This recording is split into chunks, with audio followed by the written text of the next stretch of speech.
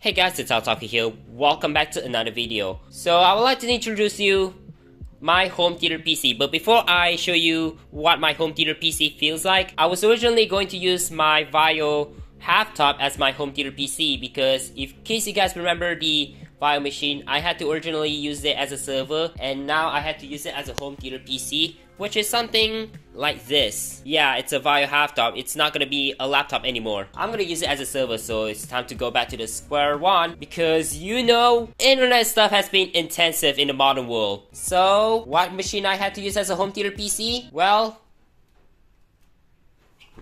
it's one of these. Now some of you be like, but where's the keyboard? Well, I took it out because it needs more airflow. It needs more airflow for the fan to breathe in. There's a reason why rubber feet is on the palm rest is because I want to use the laptop that way. Hence why I have to move the power button over here because that's very pointless to have a power button up here. It's a very sketchy jerry rig mod here.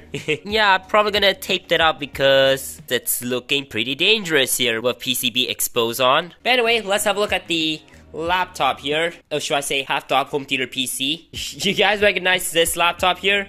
Yeah. In case you guys don't know, I used to use this laptop, the Asus A55VJ laptop, before I had to retire this thing and replace it with my Legion laptop that I bought back in, I think, August 2020? My Asus laptop has been serving me well over the last 6 years. Oh, 7 years.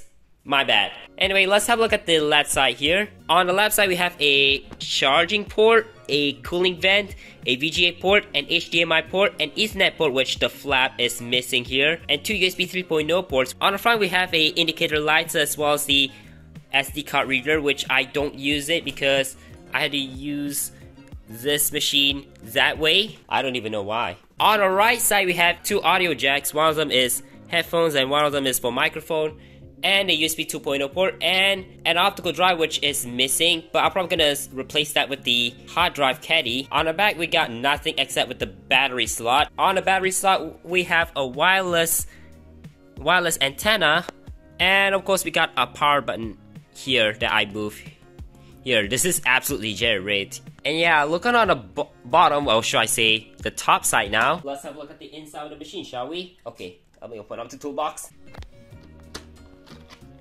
So, what does this thing have? It has i5, 6 gigs of RAM, and the HGST drive. And some of you might be wondering, but you should have bought an SSD. Yeah, you're right, but I don't think I have budget for upgrade like this, so yeah. So I had to cope with it. Many of you already move on to SSD because hard drive as a boot drive is very slow and should not be used in 2022. Yeah, I will probably gonna put some money onto the SSD upgrade for the home theater PC like this, or should I say media PC, whatever I want to call. And yeah, I'm gonna go ahead and set this up and get back to you. Alrighty, everything is hooked up and ready to go. And yeah, it's all plugged into, remember this? This is the Sharp Aquos something rather. This is a 19-inch LED TV, but remember that I cannot take this TV years and years ago. Since mid-August of this year, I think I got this thing for free. So yay, free TV. Anyway, I was originally going to use this as a secondary monitor, the third monitor for my laptop setup over here. Oh my god, my desk is so cramped. I need to get a new one, seriously. Anyway, since I had to use it this way, I had to move the power button from the palm rest to where the battery is supposed to go, so I can simply power the machine on without having to worry about flipping it over and powering it on, which is gonna be a major hassle. Anyway, I have this thing hooked up to this little tiny keyboard touchpad combo. This is an off-brand stuff made in China, and it does have a clicky sound, which feels like a remote control than an actual keyboard. Maybe I should have bought a wireless keyboard touchpad combo, but yeah, that's too big. Let me go ahead and turn the TV on and boot it up. Let me go ahead and into the BIOS first. So as you can see, this machine has an i5 3210M and 6 gigabytes of RAM. This is on the latest version of the BIOS, and the boot drive is the HGST drive. Nothing much to show here. No optical drive, anything like that. As you can see, this machine is running Windows 8.1 Pro with Media Center, and some of you might be like, you should have put Windows 10 or 11 on this machine. no, I have the same reason why I don't feel like putting a modern operating system on a home theater PC. Because since Windows 10 came out, they removed Windows Media Center. Oh god. Oh god, not the blue Zenith number. Since Windows 10 came out, they completely removed Windows Media Center unless there's a workaround with this thing. And yeah, now I cannot use Windows Media Center on that machine. And some of you might be like, use XBNCO Cody. No, I want to feel the old nostalgic feeling of Windows Media Center. Yeah, I haven't used Windows Media Center since, I don't know, when I first tried using Vista. Windows Media Center came out since Windows XP Media Center Edition, I believe. But I think I'm correct, because the first Media Center came out since Windows XP. Let me go ahead and log me in, and it should boot straight to the Windows Media Center.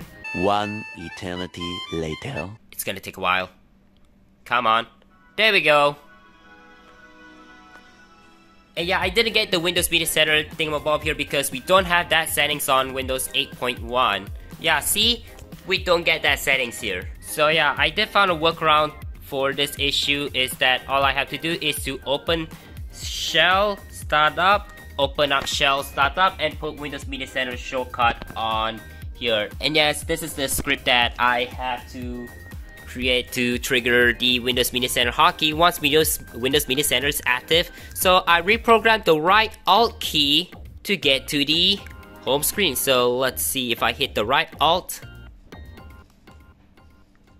And there we go. Anyway, I'm gonna close Windows Media Center for now and check system properties. God, the touchpad's horrible. Windows 8.1 Pro Media Center, i5-3210M, 6 gigs of RAM, 64-bit operating system. I'm gonna keep using Windows Media Center because I just want to feel the nostalgic stuff again. But however, there are a couple of noticeable things that was missing in Windows Media Center is that it cannot play MKV files out of the box. So the workaround is to install the K-Lite codec stuff, and that should work just fine. During the initial setup of my Media Center PC, I started off with this thing and I test out the media playback capabilities on YouTube. It just doesn't cut it, even with H.26405. Oh my god, look at the dent. What? This is a pretty heavy box. Alright. Time to open the box and... oh no.